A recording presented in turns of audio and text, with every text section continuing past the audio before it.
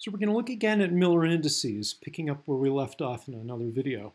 But we're going to look at a different case where instead of having all of the axes being intercepted at the same value, so we looked at something that hit A at 2, B at 2, C at 2, so here are A, B, and C axes.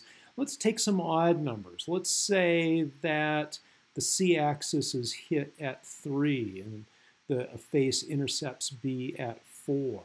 And let's say the A is intercepted at 2. And so we have a face that looks like this. It's not necessarily an equilateral triangle.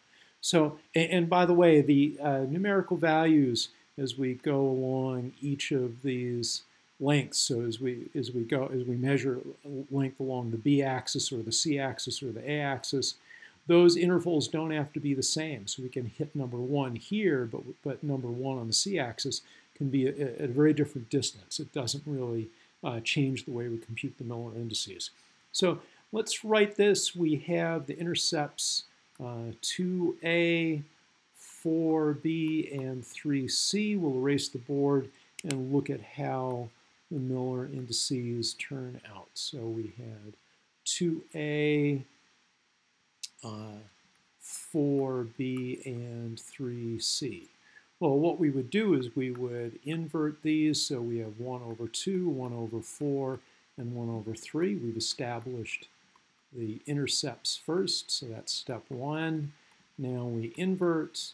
And then in step 3, we clear the fractions. The easiest way to do that here would probably be to multiply by 12.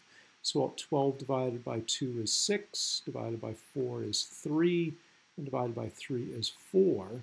So the Miller indices, if we've done the math correctly, would be 6, 3, 4. So for this odd triangular face that we drew here, it would have the Miller indices, we'll just abbreviate that as M dot I dot, as 6, 3, 4.